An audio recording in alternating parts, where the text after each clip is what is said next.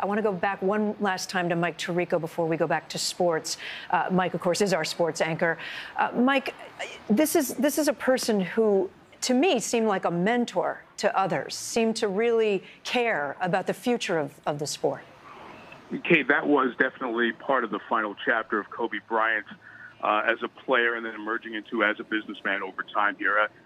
There were times, go back to when he and Shaquille O'Neal, in the year after Michael Jordan won 6 titles in 8 years, the next 3 years were dominated, a 1-year space in between, by 3 consecutive titles with Shaquille O'Neal and Kobe Bryant. And a lot of the story was after that, could they get along together, and that they were maybe too big for each other.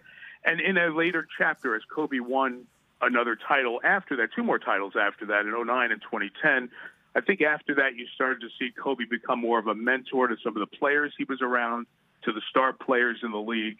And certainly in this business venture that was the end of his career in post, Kobe was trying to help his people who touched him, really, as a platform to tell their story and to do good storytelling. He was involved in some media projects as well.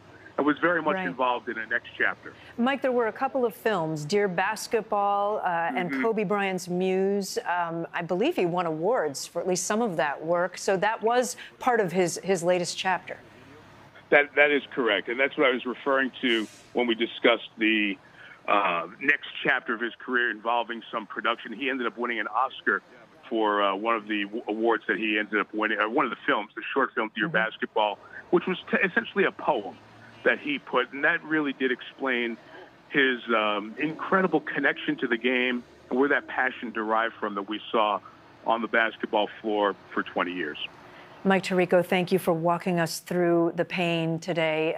Such a horrible news that we have to share with America. I appreciate you being with us on the phone. I know we'll see you again probably on Nightly News this evening. Thank you.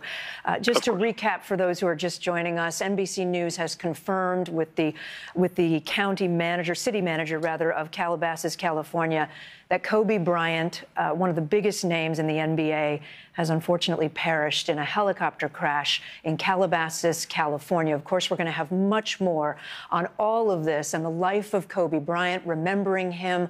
All of that will be ahead tonight on NBC Nightly News. We have our reporters heading to the field as well to get the latest information on what exactly happened to bring down that helicopter, as you see the shot there in Calabasas.